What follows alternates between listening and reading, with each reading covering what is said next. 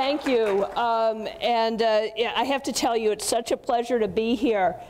In my earlier life, before I went to work for Audubon, I was a vice president at Zoo New England. So I went to Boston University, so I have a great connection to Massachusetts, although not this end of the state. But I'm very pleased to be here.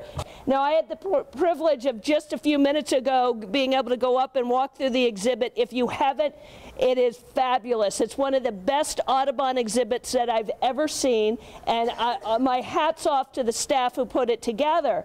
And what strikes me about it is that it talks about Audubon and talks about birds and art, and I think the way that Audubon would want it to be told.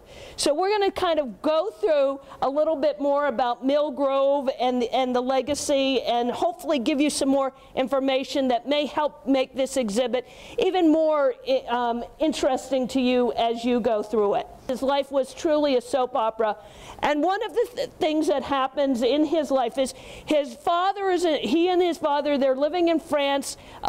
They've already lost a plantation that they own in Haiti because of the Haitian revolt. Now the French Revolution is happening, and Captain Audubon is trying to think ahead and say, if I got to get out of here the way I had to get out of Haiti, where am I going to go?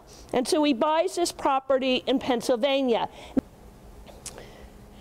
And I'm going to say this, and that's because it's my place and I work there and I have to promote it, but let me tell you, I believe, and you will hear and read other people believe, that this little place was as profoundly influential in the life of John James Audubon as Walden's Pond was to Thoreau, or the Mississippi River was to Twain. And in fact, Thoreau would spend less time at Walden's Pond than did John James Audubon at Mill Grove. Now, I say all this because Audubon, in fact, only spent about 2 years straight and then some more time at Mill Grove. But if we can go to the next slide, he would say, to me, this would forever be a blessed spot.